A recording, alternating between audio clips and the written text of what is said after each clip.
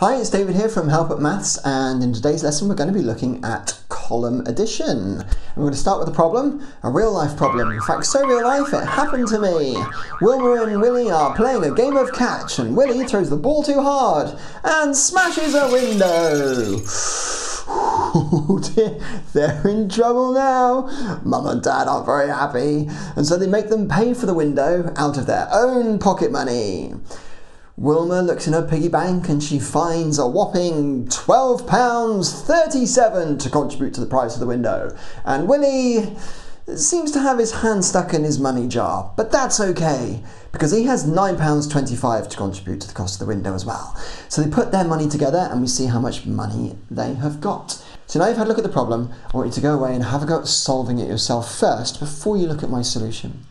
So I want you to head off, use some apparatus, do some drawings, calculations, whatever you need to do, and write down or show somebody what you would do to solve the problem. Then when you've had a go, whether you've solved it or not, it doesn't matter, head on back and then we'll show you some solutions for it.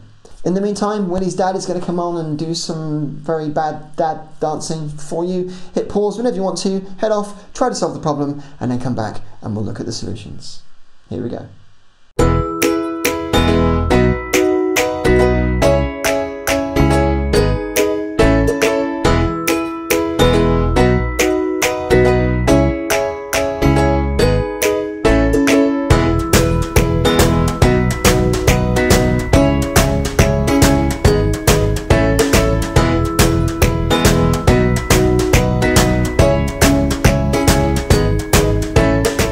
So let's have a look at this. We're going to do £12.37 add £9.25. Now the first thing you need to realise is you have to line these numbers up correctly. You put one number underneath the other with the digits lined up in the correct column. So the pennies under the pennies, the 10p's under the 10p's, the pounds under the pounds. In fact, if you want to simplify it a bit more, then convert it from pounds to pence. There's 100 pennies in a pound, so you could call this 1,237 pence add 925 pence. We can add some column headings in as well. Let's add some ones, tens, hundreds and thousands so you can see where the digits go. And then the next thing you need to do is look at the first number, 1,237, and we're going to make that number using place value discs. So we've made 1,237. And we've done that by using 1,000 coin, 2 100 coins, 3 tens, and 7 ones. You now need to start adding the numbers with the digits furthest on the right hand side, the least significant digits, in this case the ones. We're going to add 5 ones. Problem is, there's too many ones for the column because you can't have more than 9 digits in a column. Here we've got a row of 10 and a row of 2. We've got 12 ones all together. So we have to exchange. We take our 10 ones and we exchange them for 1 10. It's exactly the same value. It just looks different. But we've done it to make it easier to do our calculation. So we've still got 12 ones. It's just now we've represented it as a 10 and 2 ones. Now we can carry that 10 over into the tens column where it belongs.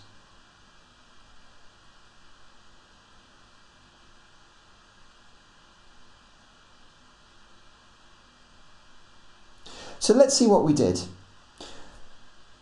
First of all, we need to write some parallel lines so that we can actually have someone to write our answer. And what did we do? We started by adding the ones. We had 7, add 5. And we ended up with 12 ones, which is the same as 10 ones and 2 ones. And so we carried the 10 over. The reason we've written the 1 underneath the tens column is to represent that 10 that we carried over. So that 1 isn't a 1, it's 1 10. And that's very important to realise. Now we're going to add the tens. We've got 3 tens, we need to add 2 tens and then add the 1 10 that we carried.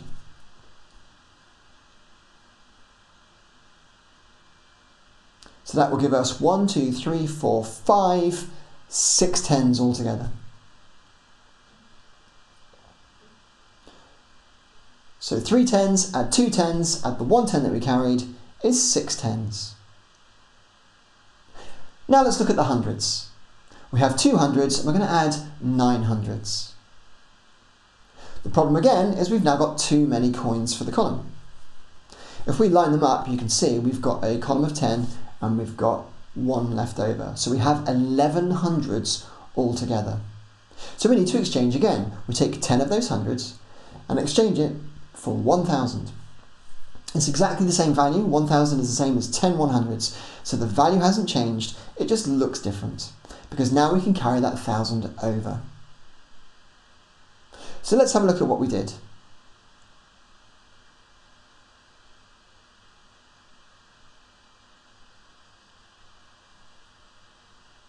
We had 200, we added 900, and we ended up with 11 hundreds, which is the same as 1,100.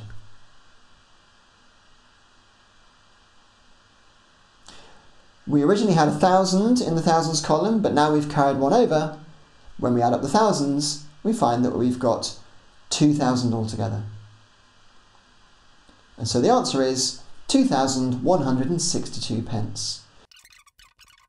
We didn't have to convert to pennies. We could have done the calculation just as easily, leaving it with pounds if we wanted to, just like this. The algorithm works in exactly the same way. So what I want you to do now, my challenge for you today, is to create your own problems, because you might be at all sorts of different levels to anybody else watching this video.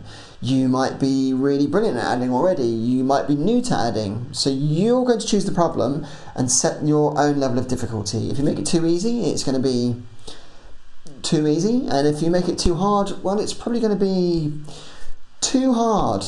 So just set the right level for you. So what I recommend is you take some digit cards and you make some numbers with those digit cards, and you decide how many digits per number. The more digits, the harder it will be.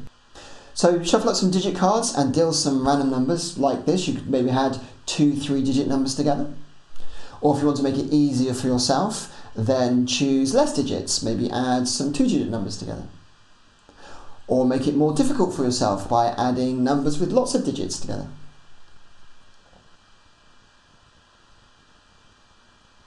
Or challenge yourself even more by having several rows of numbers. For example, 3 rows of numbers, and add those together. In fact, when you do that, you're going to meet another challenge that I need to explain to you now, because you don't always carry the digit 1. Let's have a look and I'll show you what I mean with this example.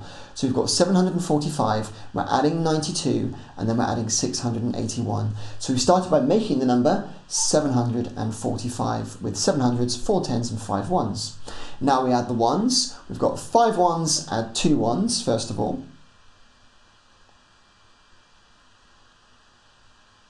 And then we add another 1.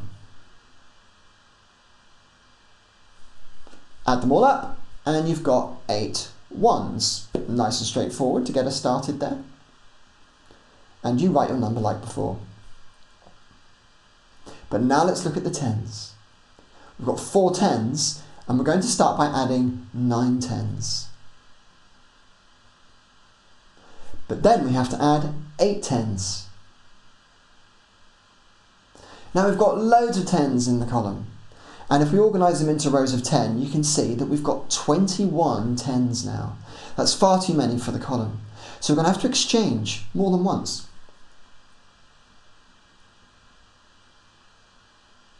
So we take the first 10 10s. I'm going to exchange them for the equivalent value of 100. Remember, the value hasn't changed, it just looks different. Now we need to exchange the next row of 10s and exchange that for 100. And we're left with 210, which is the same as before, it just looks different. Instead of being 21 10s, it's now 2 100s and 1 10. But it still means the same thing, it's still 210. So what did we do? We did 4 10s, add 9 10s, add 8 10s, and we got 21 10s, which is the same as 210. So in this example, we had to carry the 2 into the hundreds column. I'll let you finish off the rest of this calculation yourself. I'm sure you'll find that nice and straightforward. And we'll have a look at another way of making it more difficult. We're going to introduce decimals now, so you can make some decimal points on your cards. Split your number cards in half and make 2 piles with a decimal in each pile. You can shuffle up one of the piles and make a random decimal number this time.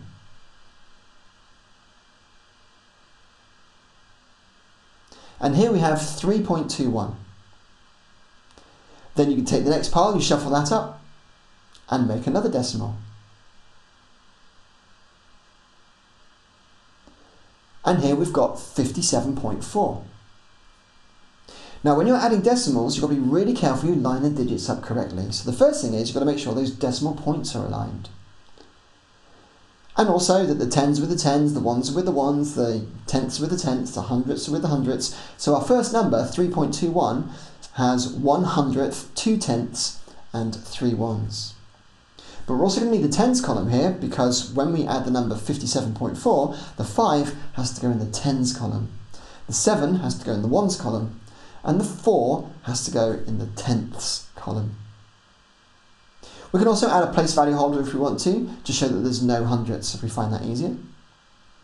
But then we add it up exactly like before, using exactly the same algorithm. It's exactly the same thing. So now you've seen how to add up numbers, it's over to you to have a go and generate some questions of your own using your number cards and making it as challenging or as easy as you would like.